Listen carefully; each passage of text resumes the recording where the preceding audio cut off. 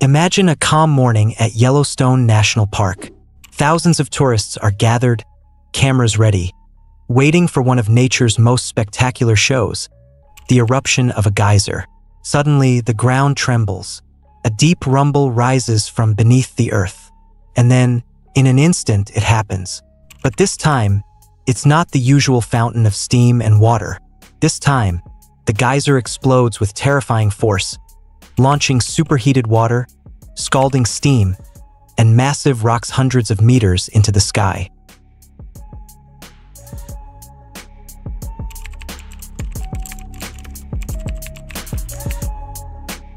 A geyser forms when rainwater or snowmelt seeps deep underground, where it meets extreme heat from magma hidden far below. The water becomes trapped in underground chambers under immense pressure. Superheated, hotter than boiling point, the water waits, and when pressure is finally released, it flashes into steam and bursts upward in a spectacular eruption. Yellowstone is home to more than 500 active geysers, including Steamboat Geyser, the tallest in the world, which can blast water over 100 meters high.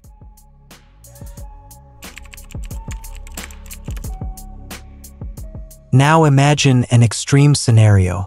The underground channels clog with minerals. Pressure builds and builds until the earth can no longer hold it back. Then, boom, a violent hydrothermal explosion tears through the surface. This isn't just steam and water. It's rock, earth, and mud hurled skyward.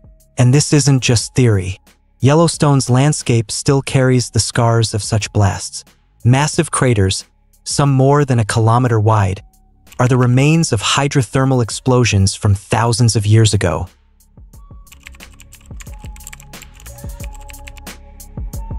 First, a colossal jet of scalding water and steam, surging hundreds of meters into the air. At over 150 degrees Celsius, contact would be instantly fatal. Next, flying debris. Rocks and chunks of earth would rain down like natural bombs, striking with deadly force. And then the human cost. Yellowstone draws millions of visitors every year. If a blast struck at a popular site, thousands of lives could be at risk. The local ecosystem would collapse. Trees burned, wildlife destroyed, and the land reshaped in a matter of seconds. But the destruction wouldn't stop there. A massive explosion could carve out a brand new crater, altering Yellowstone's landscape forever. Toxic gases, such as hydrogen sulfide, could fill the air, dangerous to anyone nearby. Fine ash and dust would drift into nearby towns, polluting the air. And underground, the delicate system of water channels would shift. Some geysers might die out completely, while new geysers could suddenly be born. So could this really happen? The answer is yes, but rarely. Hydrothermal explosions have occurred before in Yellowstone, though most happened far from crowded tourist areas. Remember, Yellowstone is more than just a national park. It is one of Earth's most powerful volcanic systems. Compared to a supervolcano eruption, a hydrothermal blast may seem small, but scientists warn it's one of the most realistic hazards we could face in the short term.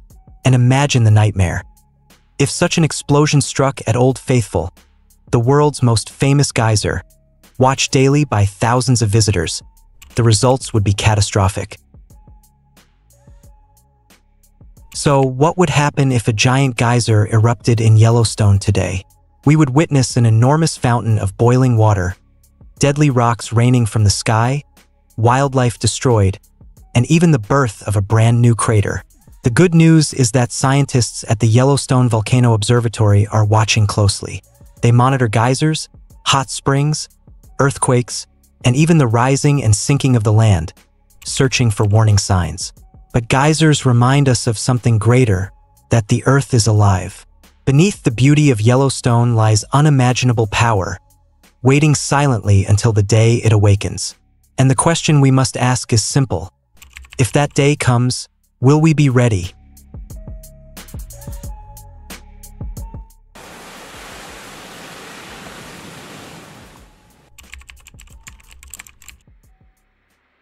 But geysers are only part of Yellowstone's story. Beneath the surface lies something far larger, far more powerful, a supervolcano. Yellowstone sits on top of one of the biggest volcanic systems on Earth. Beneath the park, a massive reservoir of molten rock stretches for tens of kilometers. Imagine a chamber of magma so vast, it could fill the Grand Canyon several times over. This hidden giant is the true engine behind Yellowstone's geysers, hot springs, and steaming vents.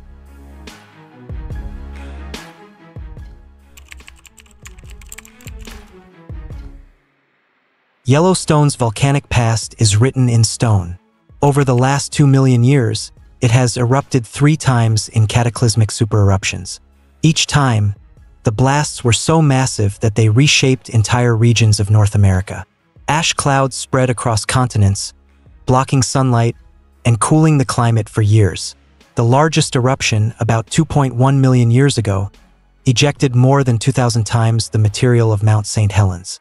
The craters left behind, called calderas, are so huge that visitors standing inside them today often don't even realize they're in a volcano.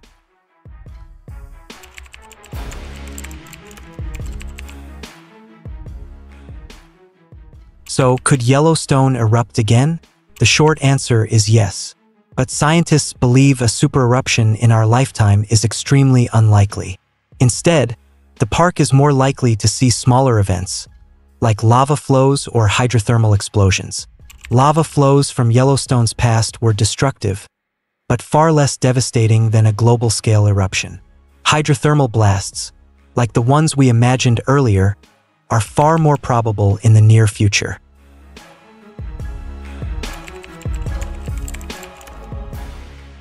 Networks of seismometers track tiny earthquakes.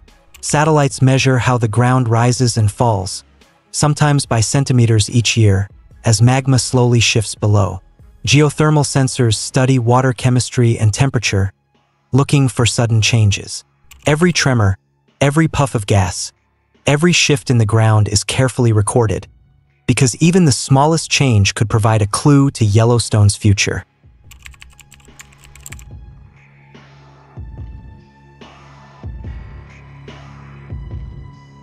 To better understand Yellowstone, scientists have built one of the most advanced monitoring systems in the world. Networks of seismometers track tiny earthquakes. Satellites measure how the ground rises and falls, sometimes by centimeters each year, as magma slowly shifts below. Geothermal sensors study water chemistry and temperature, looking for sudden changes. Every tremor, every puff of gas, every shift in the ground is carefully recorded, because even the smallest change could provide a clue to Yellowstone's future.